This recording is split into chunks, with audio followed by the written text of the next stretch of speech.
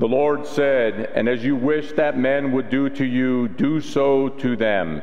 If you love those who love you, what credit is that to you? For even sinners love those who love them. And if you do good to those who do good to you, what credit is that to you? For even sinners do the same. And if you lend to those from whom you hope to receive, what credit is that to you? Even sinners lend to sinners to receive as much again. But love your enemies and do good and lend, expecting nothing in return. And your reward will be great, and you will be sons of the Most High, for He is kind to the ungrateful and the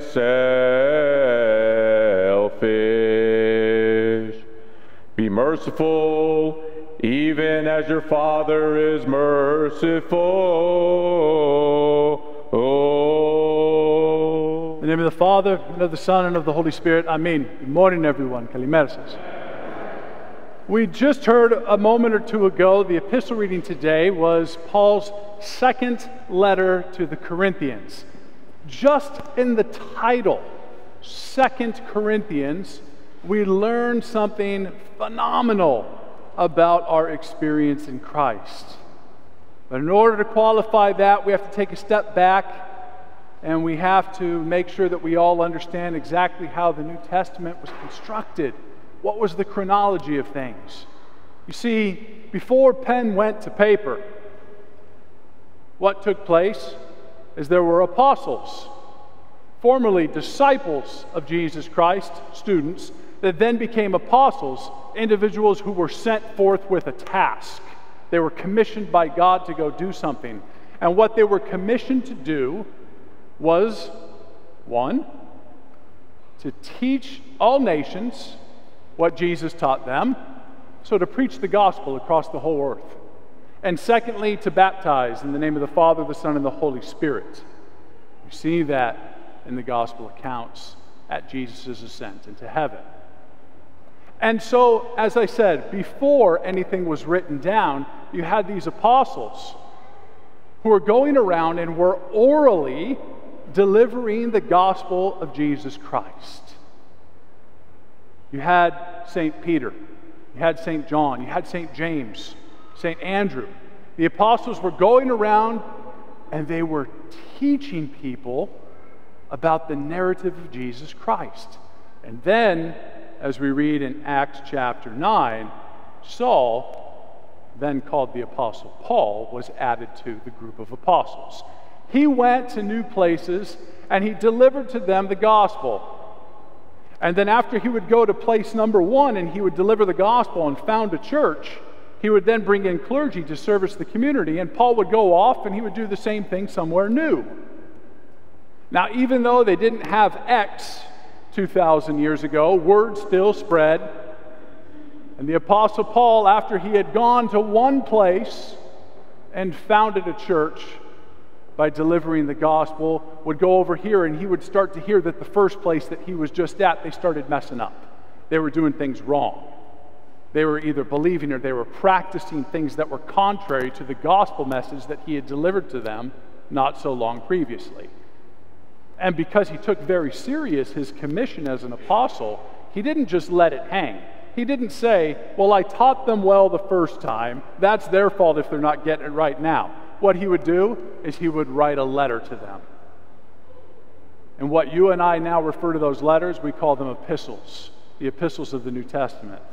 He would write a letter, and there was a purpose to each of these letters. It was to address these new Christian communities that he had founded that were now going astray in one capacity or another, and he was correcting them and re-instructing them because truth matters. You see, he delivered to them the gospel of truth, the gospel of Jesus Christ. And if they start to stray away from truth, because truth matters, he had to correct them and re-instruct them back in the way of truth. Now, today we heard his second letter to the Corinthians. And I said, in the title, it teaches us something so profound about our Christianity. Paul went and founded the church in Corinth.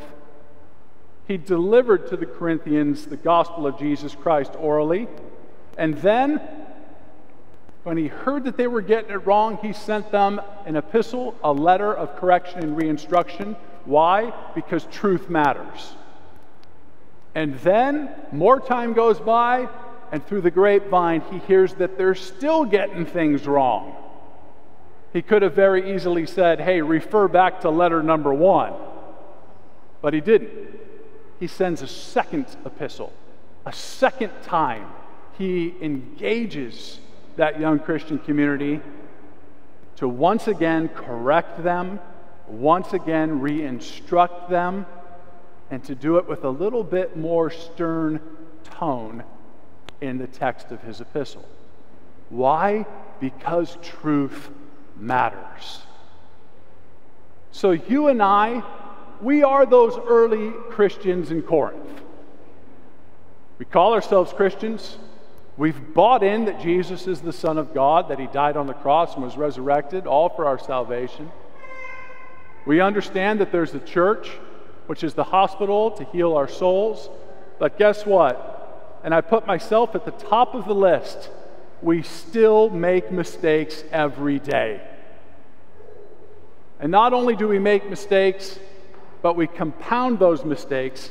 We call those sins. We compound them by oftentimes creating little justifications for those sins.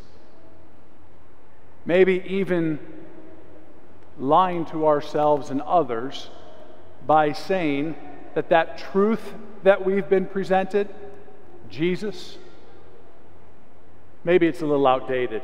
Maybe didn't quite take into account contemporary dynamics and times. Maybe we're a little bit more enlightened now than when that truth was presented to us. And we could alter it a little bit to live a life that's a little bit more convenient, a life that's a little bit more indulgent.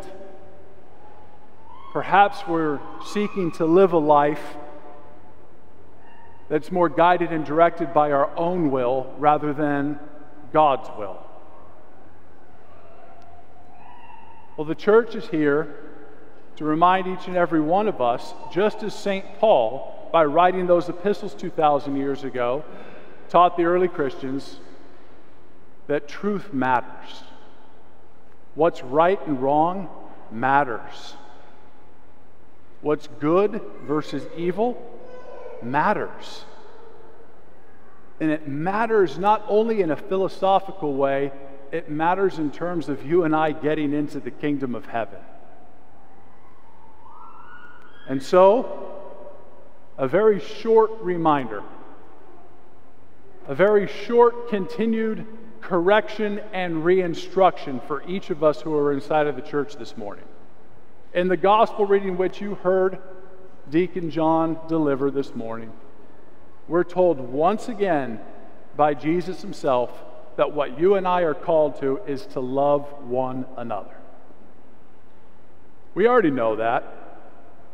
We've heard it in Scripture. We've probably been taught it by parents. I know that if you've ever been to church at St. Basil's before in the last decade, you've heard it over and over again. We're called to love one another. We're not called to love one another's behaviors, but we're called to love one another. And that means that we have to sacrifice for one another.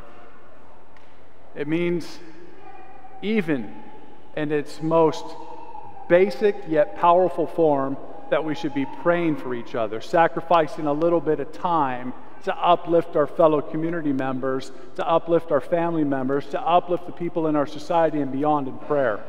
Even and especially the ones whose behaviors we don't like the most. Yeah, the bad guys. We should be praying for them. That's the most basic way that we can love. And then when opportunities arise for us to love one another, beyond uplifting each other in prayer, we have to strive to do so. You've heard that before, so have I. There's been times where I've done a decent job of it, just like I know that there's been times where you've done a good job at it. But I also know that there's been times where I've chosen not to love people. And if you're honest with yourself, you've done the same thing. St. Paul sent 2 letters back to the Christians in Corinth. re-instructing and correcting them because truth matters. I'm offering a message that I've offered to you hundreds of times over the last 9 years. We have to begin loving each other better than we ever have before.